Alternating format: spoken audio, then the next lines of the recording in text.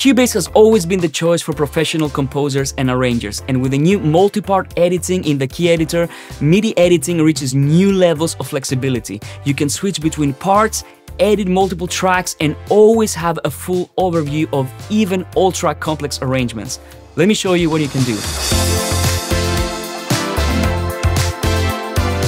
In order to show you what the multi-part editing allows you to do, I'm going to use an orchestral arrangement that I have here with multiple MIDI parts. And this is kind of a modest arrangement when it comes to size. Sometimes the channel count can go up to 300, 400 channels. And this is where the multi-part editing will be a great asset. Let me show you. I'm going to go here to my first violins and I'm going to open this part, and this opens as normal. As you can see, I have my violins part right here. But now what I can do is I can open my multi-part editor right here. And now you will see that I have all the rest of the channels right here. So imagine this. Let's say I want to work on my string arrangement. As you can see, I have my woodwinds here, I have my brass, I have my percussion. But let's say I want to work on my strings. What I can do is I can click on this and I can start bringing more parts into my key editor like this. And I can see all of them at a glance without going back into the project window, selecting more MIDI parts and so on and so forth. And now I can also have all the parts right here. So I can select this part or maybe this event, and I can immediately focus on this in the key editor. Let's say I want to focus on just my violins and my flute, for example. I can do this very, very easily by selecting the correct channels. Or maybe I want to check my entire arrangement. I can just click and drag and I can start adding more and more parts into my key editor. And the great thing is that if I want to start focusing on a specific part, it's very, very simple. So let's say I want to focus on my harp part here. I can just click on the harp part. And then if I want to jump to my flutes here,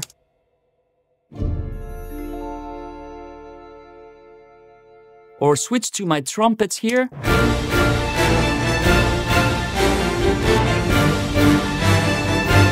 or my tubular bells. So I can fly through my arrangement. It's extremely fast and I can edit all the separate parts without losing the full scope of my arrangement.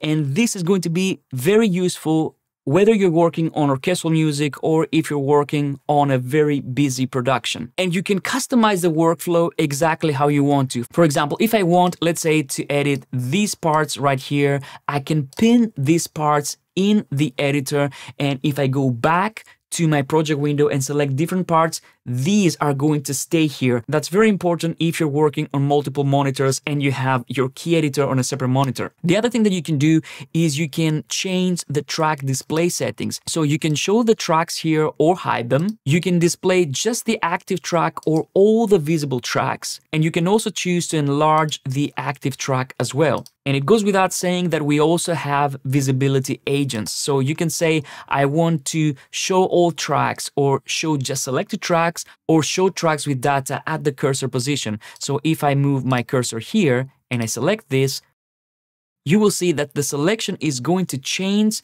to reflect the tracks that are playing at that specific point of the arrangement. And as with everything in Cubase, we can also search for tracks. So if I want to search for my euphonium, I can just type euphonium here and I can find it straight away and I can focus straight on that.